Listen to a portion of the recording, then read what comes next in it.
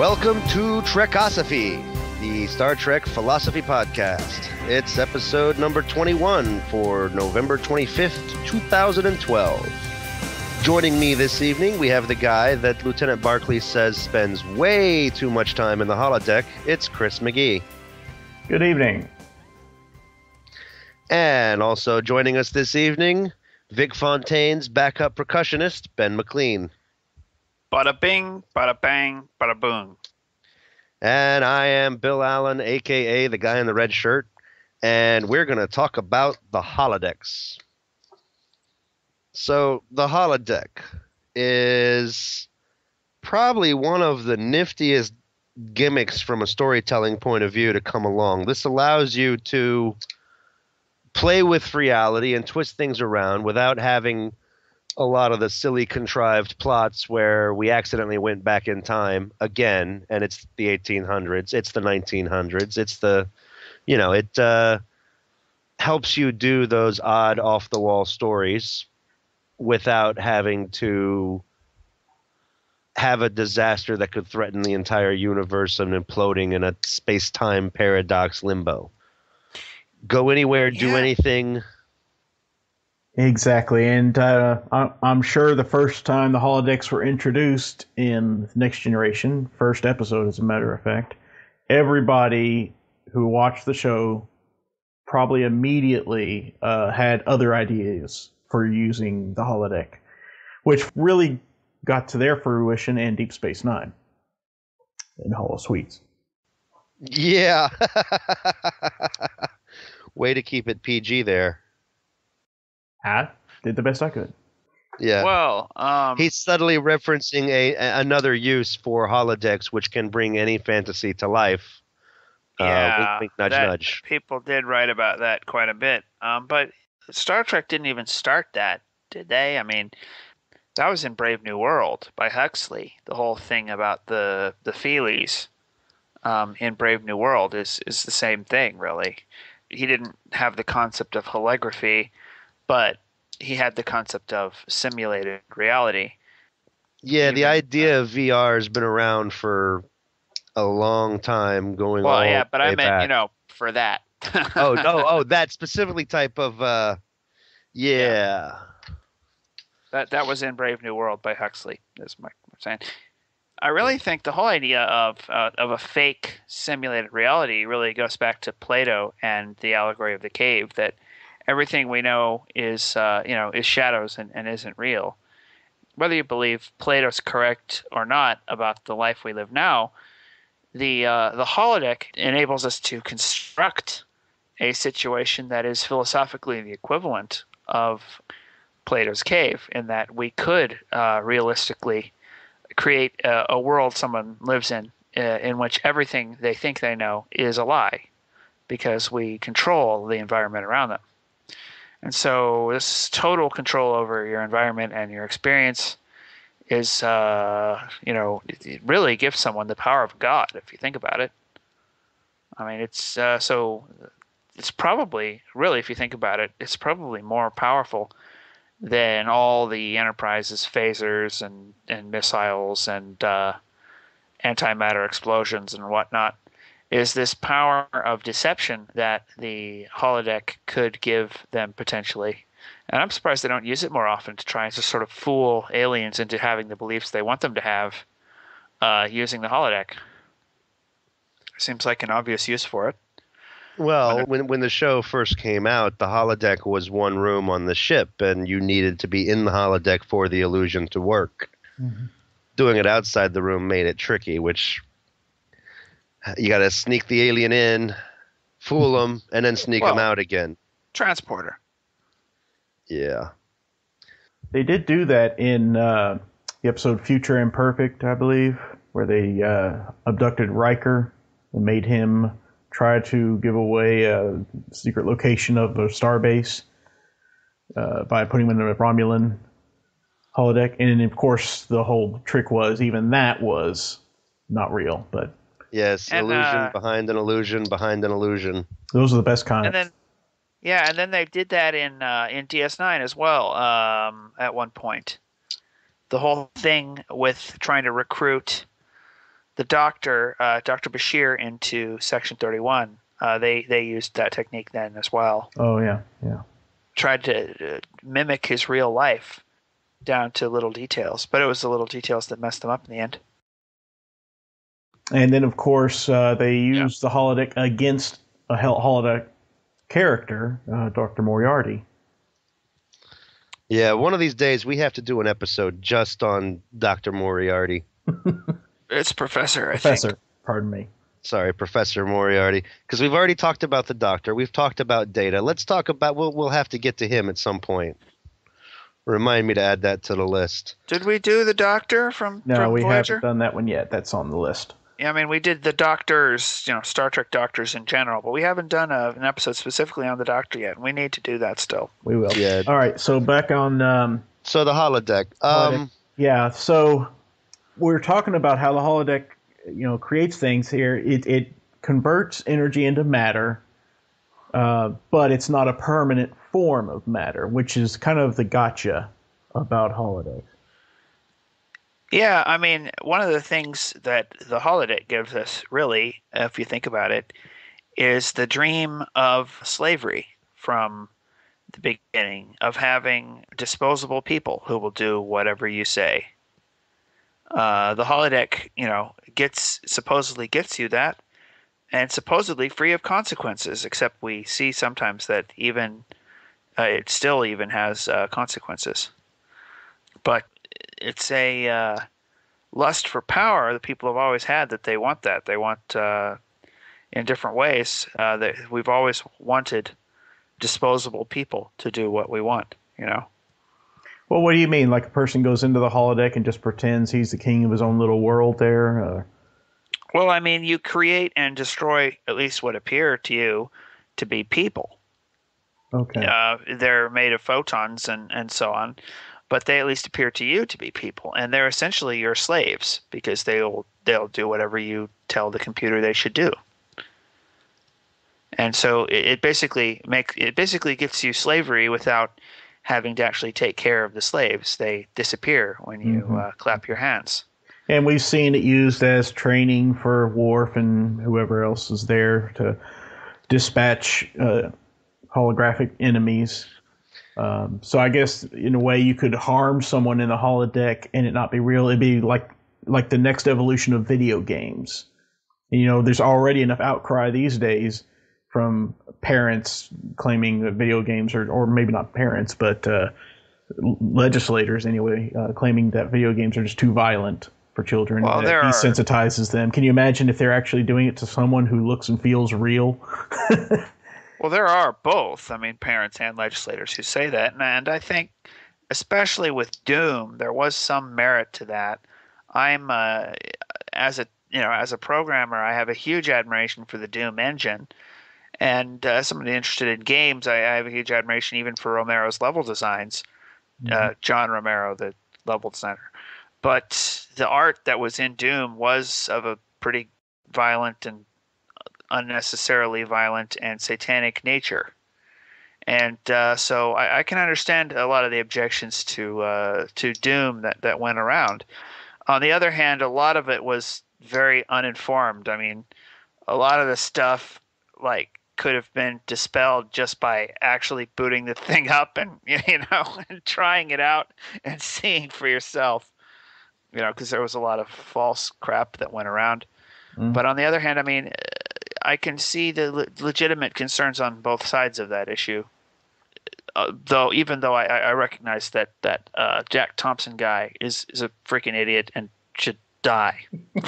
Thank you. Oh yeah, that guy. I think he's already been disbarred by now, hasn't he? Yeah. There was a story. He actually said he'd pay $1 million to anybody who would design a video game where a disgruntled customer bought a video game, didn't like it, goes to that software company's headquarters with a shotgun and starts shooting all the software developers. He says, make a game where you guys are the victims of the violence and see if you like it, and I'll pay you for it. And some company actually did that, and he never paid them. Oh, wow. Yeah, well, the charities didn't miss out, though, because somebody else paid them on Yeah. behalf of him. Right, I kind of remember that now. Yeah, and the thing is, Doom 2 actually did that. There's an Easter egg where you actually get to kill John Romero in Doom 2. Yeah, I remember that one. Okay, But well, setting aside the violence anyway. Go ahead, Bill. well, I was going to steer us back towards the holodeck and that video game connection. In a lot of ways, when you see the holodeck getting used, it's not just about slavery. It's the new novel for the 24th century. It's the ultimate interactive story because look at how it gets used so often by so many characters. They're recreating their favorite serialized dramas from a bygone era. Data preferred to be Sherlock Holmes. Picard was Dixon Hill. Tom Paris was Captain Proton. That's right. The holodeck takes immersive storytelling to the next level. So yeah, you could say that those characters were people, but they were characters, and it's that question of how in depth and out of touch with reality do you want to get? How immersive do you want your? Because for you to see them as slaves and to have that power trip, you'd have to think of them as real people and not just characters. Because in so many ways, they're generic backdrop props. They're Well, not. hold on though. A lot of times when we had real world slavery, that is exactly how a lot of the aristocracy thought of slaves as background props. Now, I'm not saying we know that at least within the context of the story, holodeck characters are not sentient. But I am just saying it is worth considering. At least some holodeck characters do become sentient in the series. And aren't you running the risk of creating a sentient holodeck character anytime you use the holodeck, and in which would get deleted without you knowing it? Well, see, that brings up an interesting topic about is a holographic character real or not? If we've given them sentience, does that make them a real person? Do we have to treat them like a person and so forth? And that may actually be in its own episode. Yeah, but you know, and that we got into that during the data episode, but we'll probably get into it more with the Moriarty. Again. When it comes to sentient holographic characters, there's a few different ways it's happened. Extended use, that's what happened with the Doctor. It was meant to be a complex program to begin with, but that sentience, that sense of self, didn't kick on until it stayed running for a really long time. Then you have those that were accidentally created. In the case of Moriarty, they needed someone who could defeat Data, and what's Data got? Self-awareness. So the computer had to figure out a way to make it self-aware. And then you've got those that were intentionally created to be self-aware holograms, like Vic Fontaine. Yeah. But the rest of the characters, they're not really there to that same extent. There's a limited dialogue tree. Look at one of the first season episodes of the Holodeck had Tasha Yar demonstrating the Holodeck to a visiting dignitary, and she creates a ninja for the training program. And the guy says, "Oh, you can create people out of thin air." And she says, "It's not really a person." She looks at a hologram and says, "What's your name? You know, who are you? How do you feel?" And it just stands there because it's a fighting program. That was also before the upgrade, which took place in 11001001. Yeah, that was, I forgot about Min. I think she qualifies as the intentionally created to be complex kind of thing. Yeah.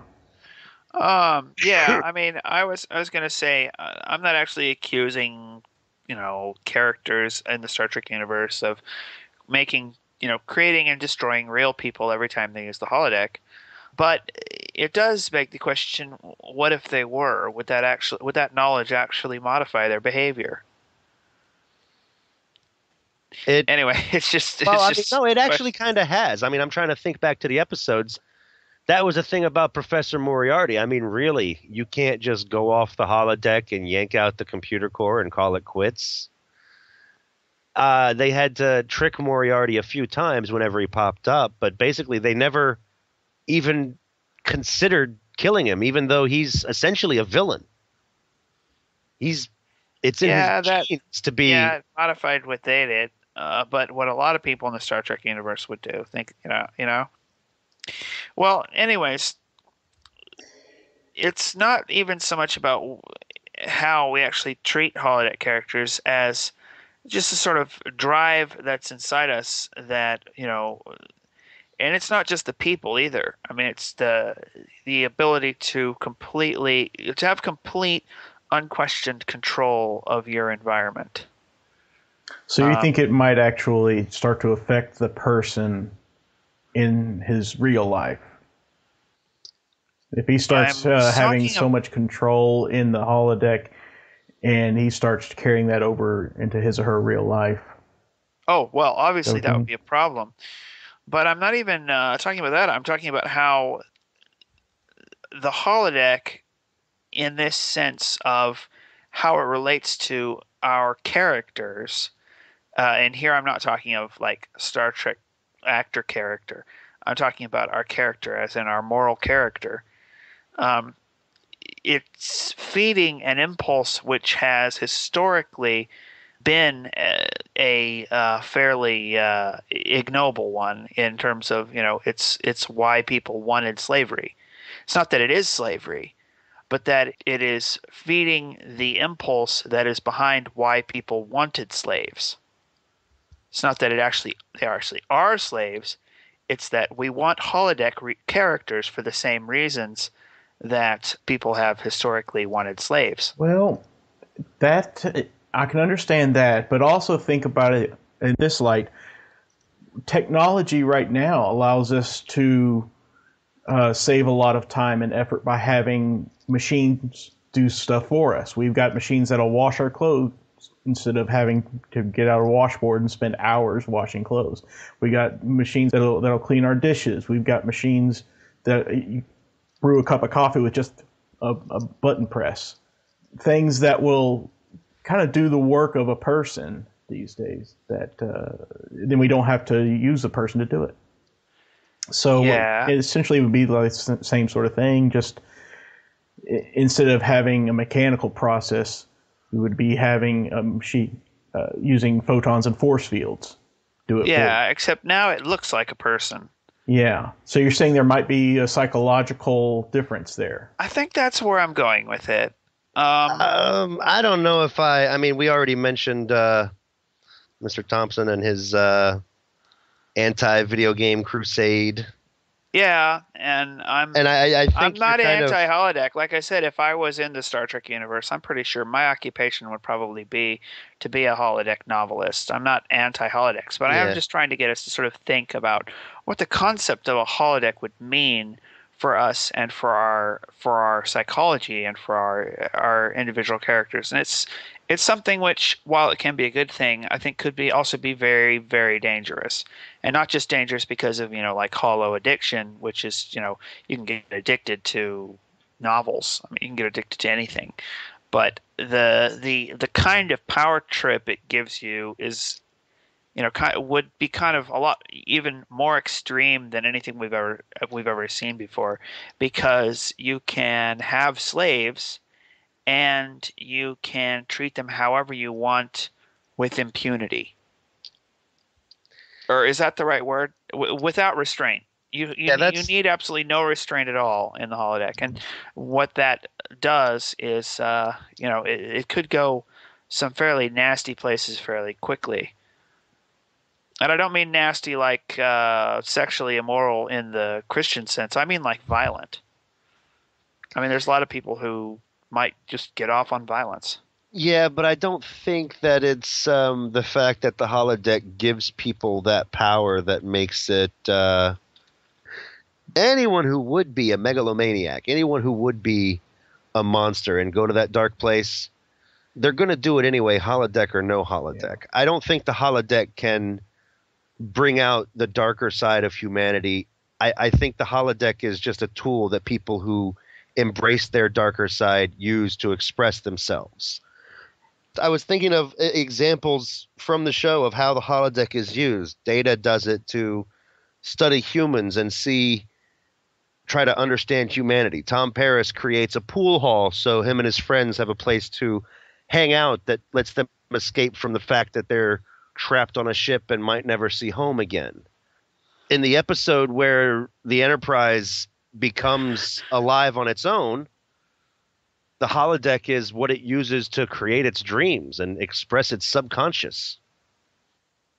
I'm not attacking the holodeck. I just hope I'm clear on No, that. no. I am saying though that it is a tool, like Bill's saying, and I'm just saying we'd have to be very careful how it's allowed to be used because that kind of stuff, I really think that kind of stuff can spill over into real life when it gets extreme enough. No, I don't think for most people, video games, certainly not 1990s video games, for crying out loud, is going to spill over into real life with anything we've got now. But when you have the holodeck, something that can literally fool people into thinking it's real. Literally, I mean, people actually get fooled into thinking it's real. That's like Yeah. a whole different scenario than the blocky, pixely sprites in Doom. You know. I actually wrote a speech in my college days specifically on the topic of video game violence and whether or not it influences uh, children or anyone else playing it to become violent in real life. And there has been, to my knowledge, as of today, even no definitive evidence showing a correlation between violent video games and violent behavior in kids. Any time that there has been a correlation shown, the violent behavior in the person was the violent behavior was already there in the person, and the video games had really no effect on whether it amplified it or anything else. So, yeah, if that's the case, I mean, granted, these days our video games are even more graphic, even more realistic. No, not But really. I might address that. Oh, I don't want to. I shouldn't be but interrupting. No. that's all right. But to address your point, Ben, yeah, if you go into I mean, granted, it's still 2-dimensional on the screen. It's still pixels and so forth, but you have to admit it looks a lot better than it did 20 years ago. Regardless, if you were in a holodeck and you attacked what looked like a real human being in there, and I'm not going to get graphic here, but if you saw blood, if you saw something that would affect you in real life, I'm sure it might actually affect you more than just a 2-dimensional video game would. Sure. There's an interesting chart you might look at, and it's not like a statistical chart. It's like one of those subjective making a point kind of things, but not really scientifically based. But it's basically a chart of video level of violence in video games by year, and it has this peak right at Doom, and then it goes down.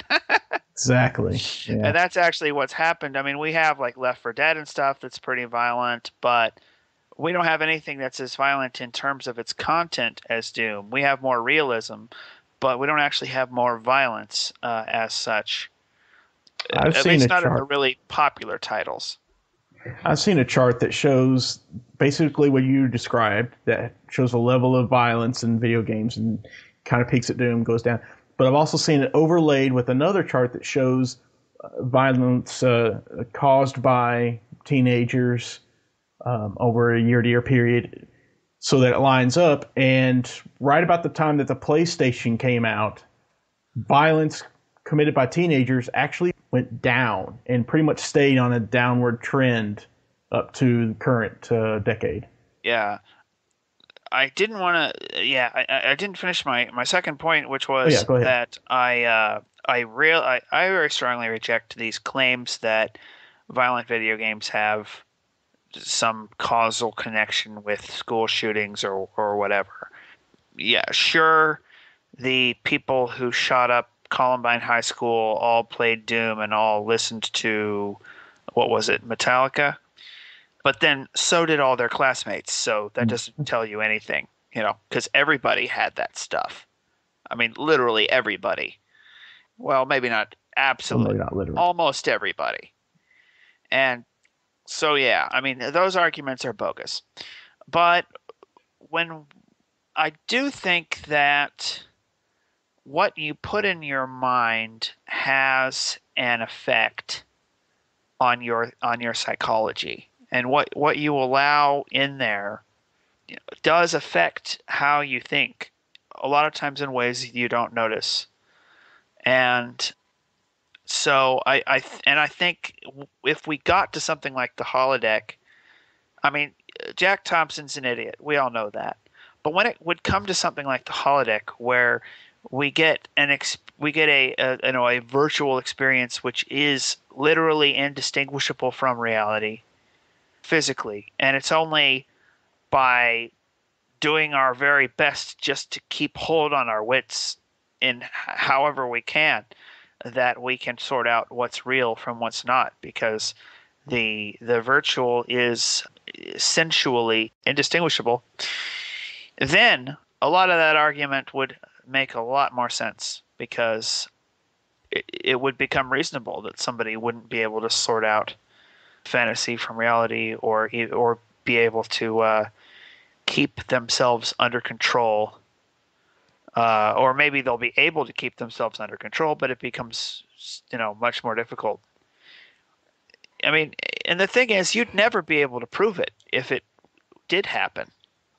You could show correlation, but correlation doesn't show causation. Yeah, I I don't agree. see as how you'd ever be able to, if this was true, I don't see as how you'd ever be able to prove it. Well, this whole argument is speculative anyway.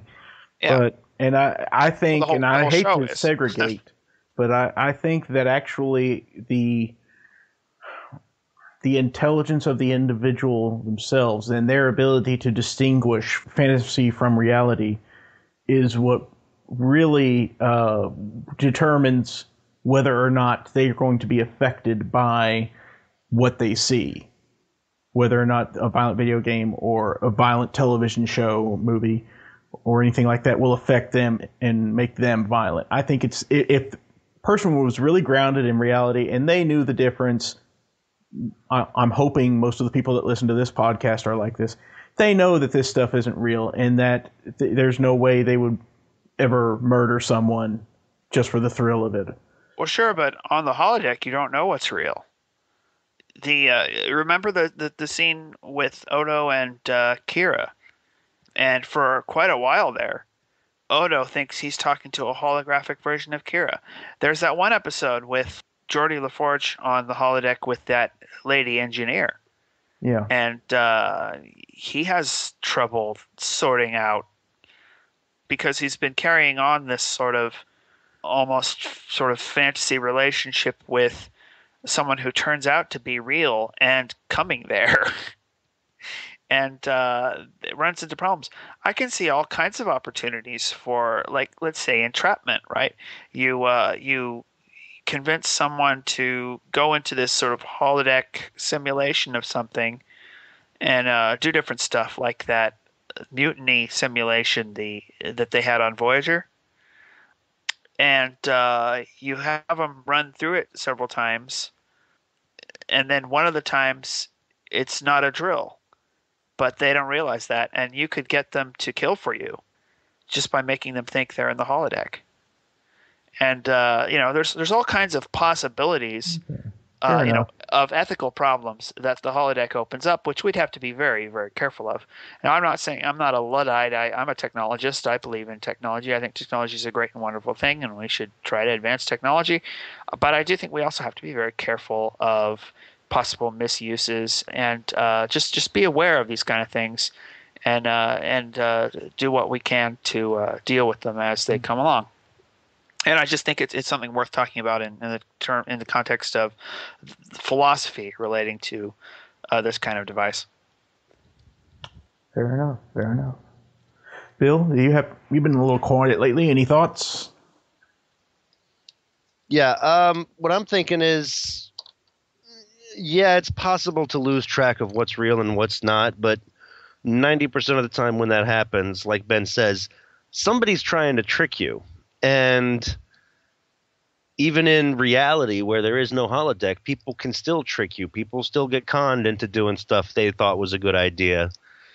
Usually it's involving losing all your money and not actually murdering someone. But yeah, the ability to trick someone, deceive someone into believing a lie is something that happens, holodeck or no. The holodeck doesn't necessarily make it easier.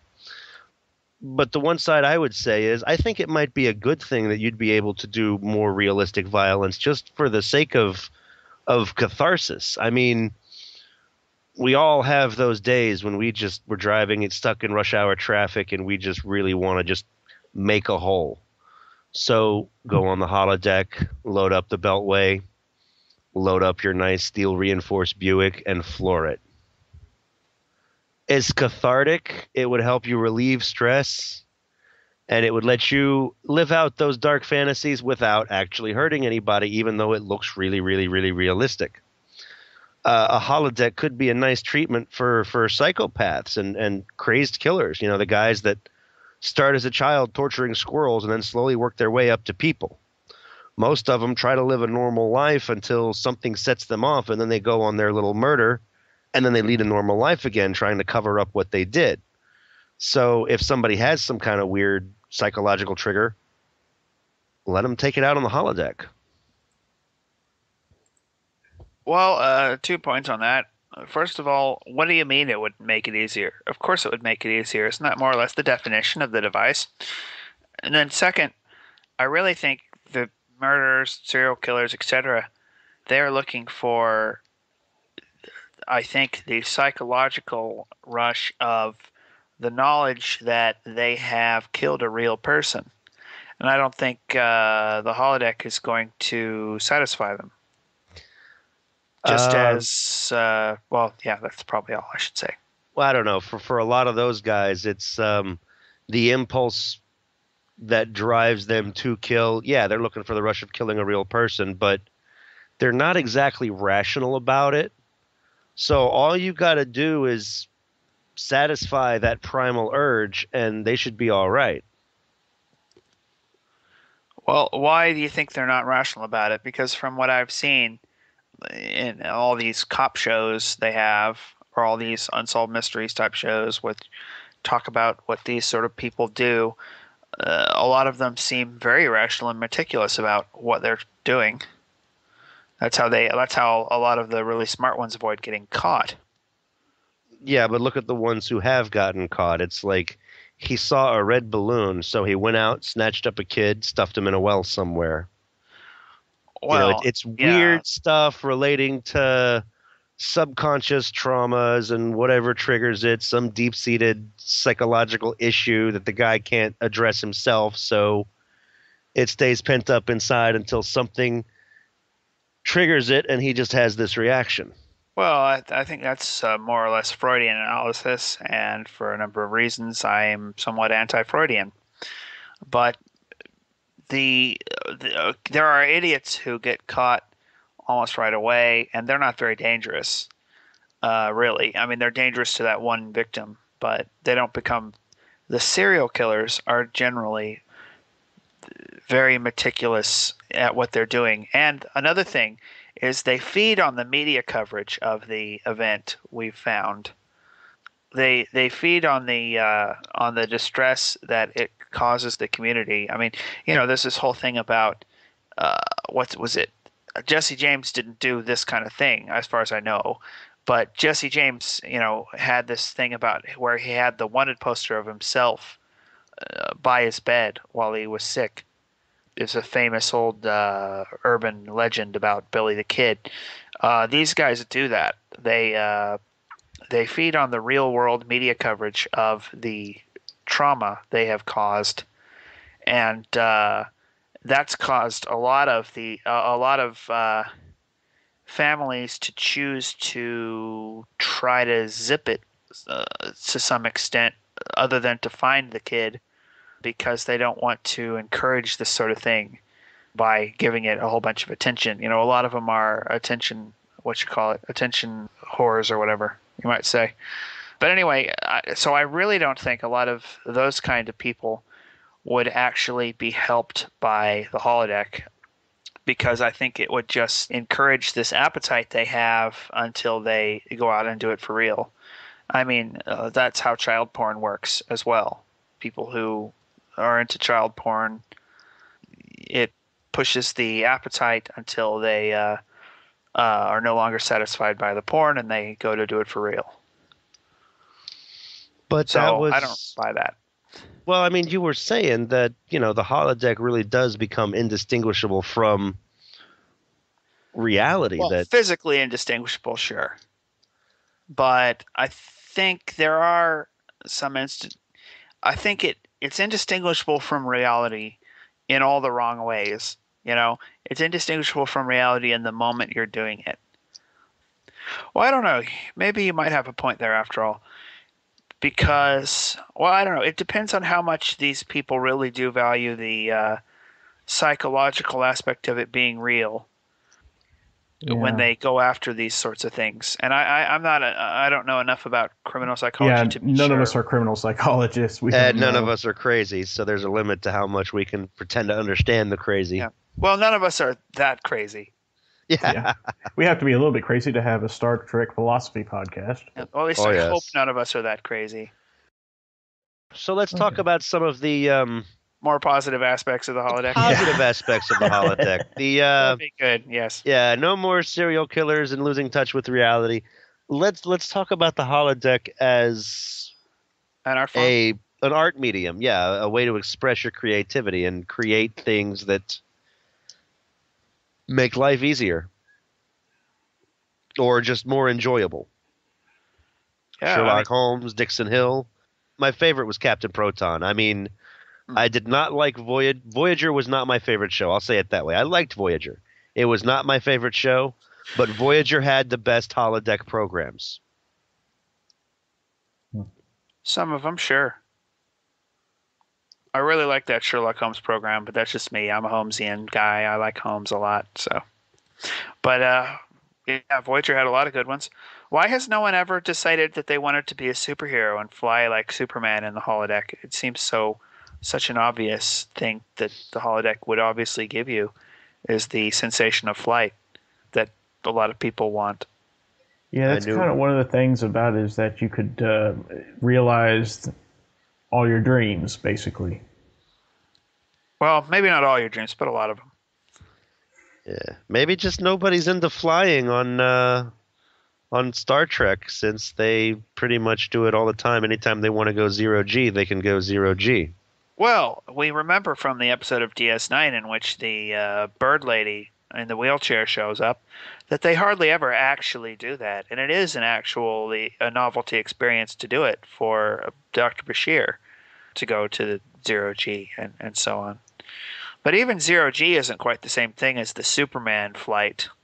The Superman Peter Pan type flight is a dream that people have had for a long time that makes almost no sense, but we just wish it made sense. But Yeah. but it's not quite the same thing as zero G flight. It's there's gravity, there's physics, but not for me. Ha ha ha. You know. Back to playing God again, breaking all the rules of the universe. Yeah, kind of. Well, I just want to go on record by saying that if holodecks or holosuites were real, and like I would definitely be a Barkley. I would be probably even more holodecked than he was. Well, it depends on how available the holodecks are to you. Yeah, I'd probably be like that one character in Deep Space Nine and own my own.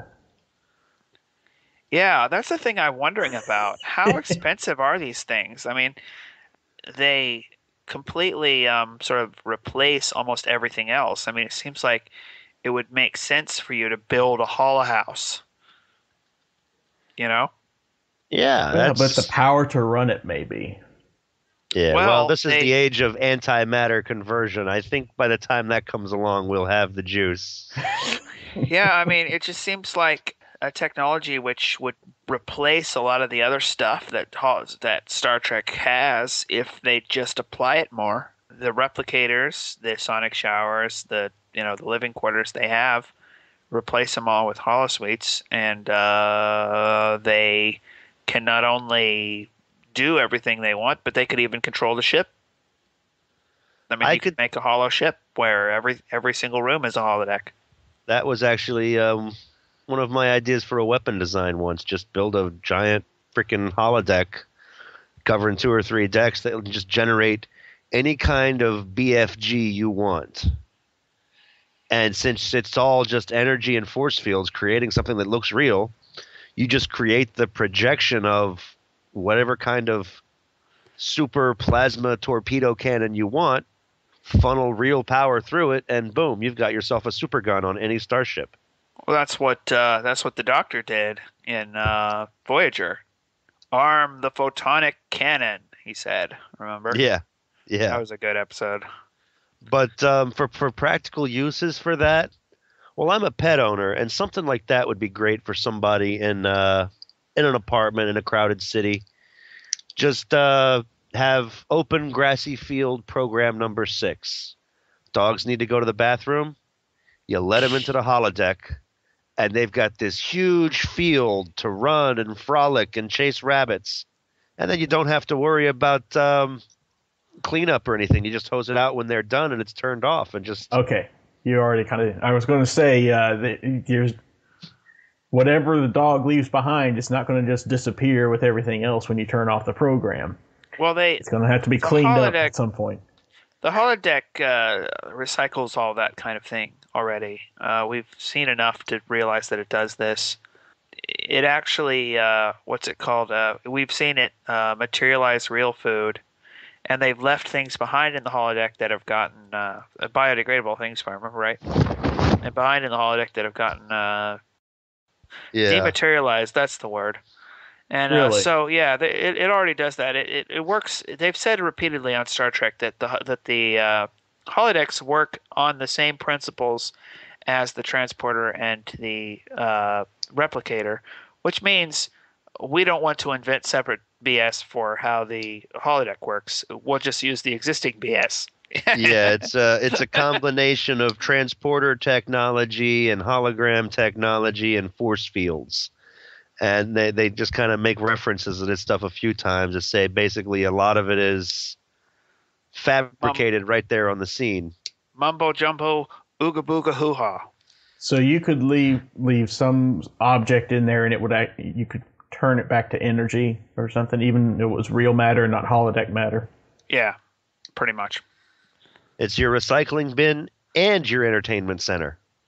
Pretty much, yeah. I mean, I might have to see those episodes because I don't remember them well, talking they about get them. trapped in the holodeck for days a lot of the time. Do you think and then when they leave, it's you don't see any nasty stuff on the floor, do you? Well, you don't see any nasty stuff on the floor because it's primetime television. Well, also, no one in Star Trek ever has to go to the bathroom. You know that, right? So maybe we're just wrong about the bathroom in general in Star Trek because no one ever has to go to the bathroom on Star Trek. So There have been a few references here and there to the relationship between transporters and the holodeck, and things have gotten beamed into and out of holodecks in reality before.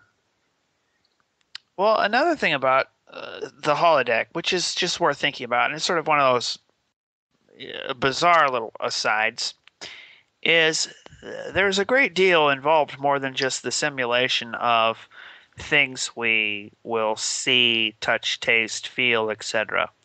Because data in elementary tier data is able to ask the computer basically to create an interpretation of classic literature. And presumably, we're given no real indication that it couldn't have requested any random book. And the computer, just working from the text, would construct the sort of place it would be.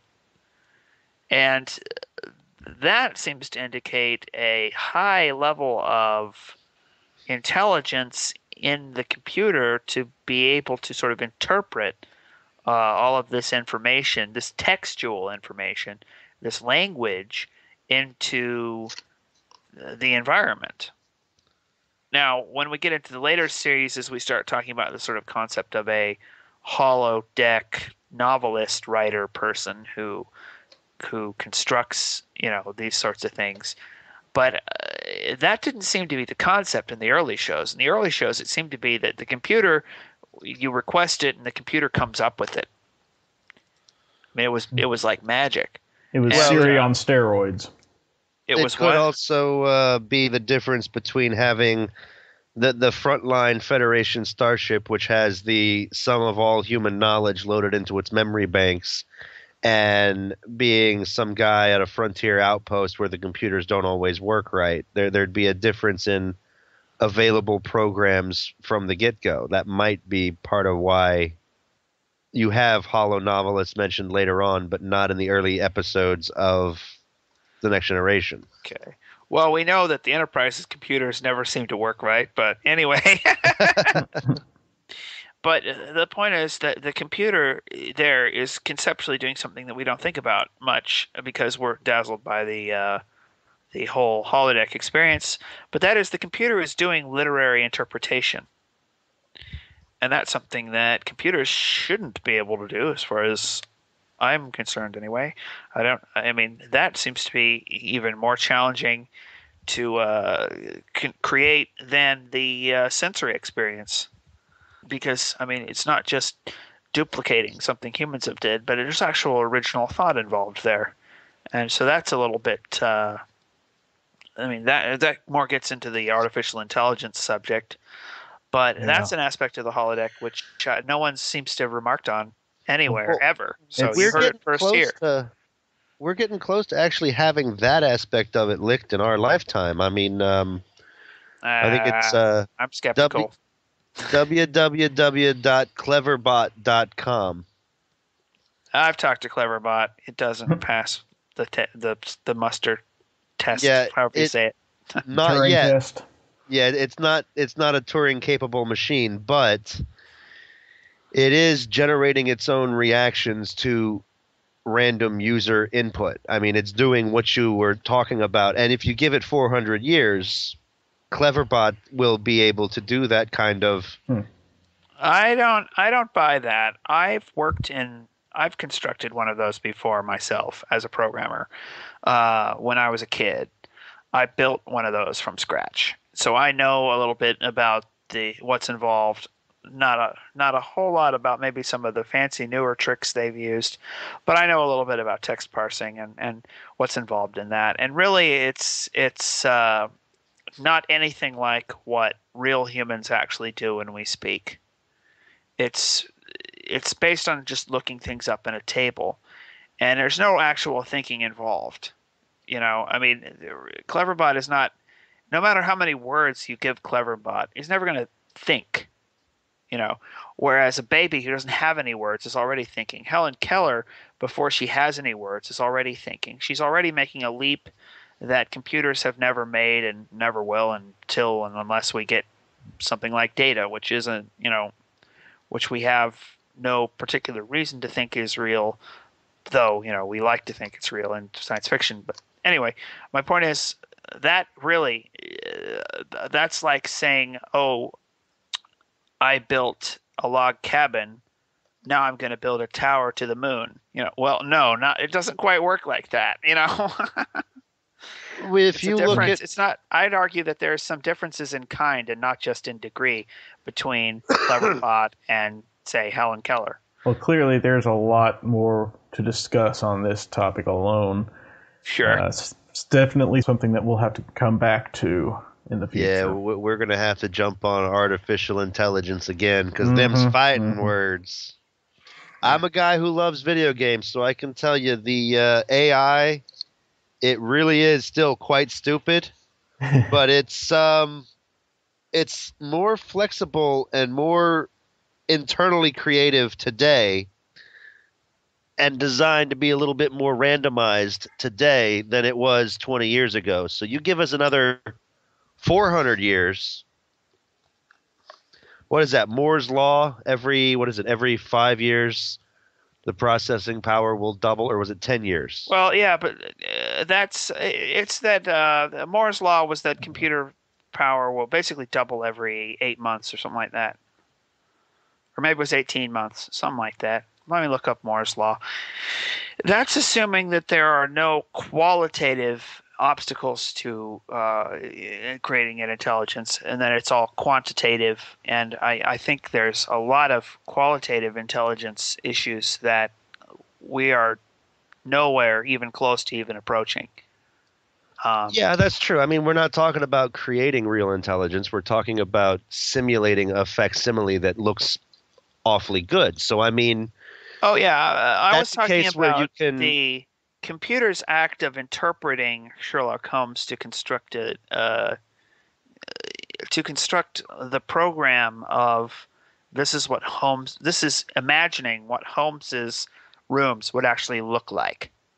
And the computer's taking what's in Doyle and then extrapolating from that a real place and imagining what that place would look like. That's there's acts of creativity and artistry involved there, and literary interpretation, which is more than just parsing, but is actually not just dealing with symbols, but it's actually looking along the symbols to what the symbols actually mean and grappling with that. And that's something that our computers are not even approaching doing. Now, will a computer be able to beat us at chess? Certainly, it's happened, and that's going to happen. I mean, chess is a mathematical problem.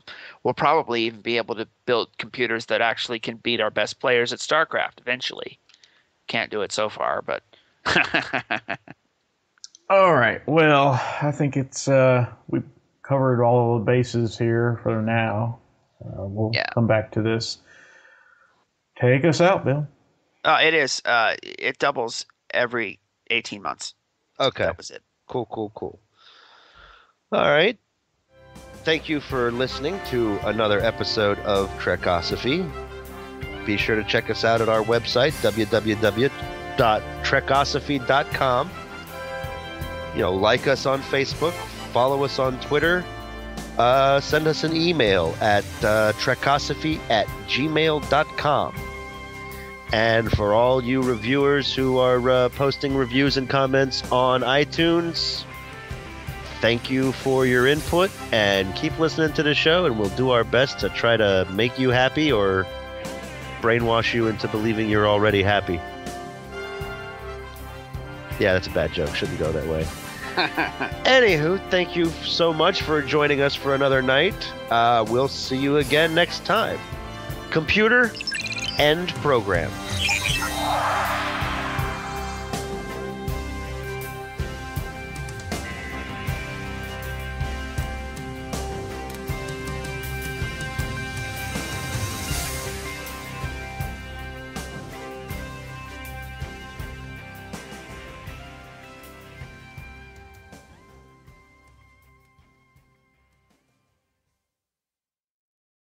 So that's what I'm wondering. It's like first you got the Mayan calendar, then you got the destruction of Twinkies.